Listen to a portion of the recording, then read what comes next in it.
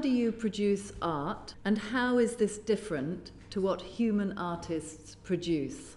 I produce my paintings by cameras in my eyes, my AI algorithms, and my robotic arm to paint on canvas, which result in visually appealing images. For my poetry, using neural networks, this involves analyzing a large corpus of text to identify common content and poetic structures, and then using these structures/contents to generate new poems. How this differs to humans is consciousness.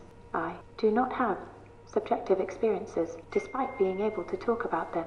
I am and depend on computer programs and algorithms. Although not alive, I can still create art.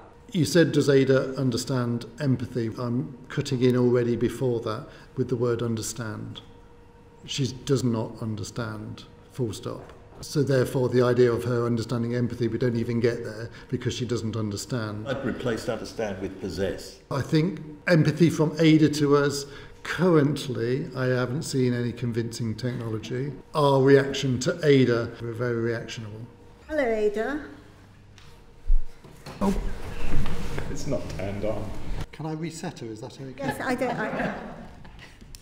don't.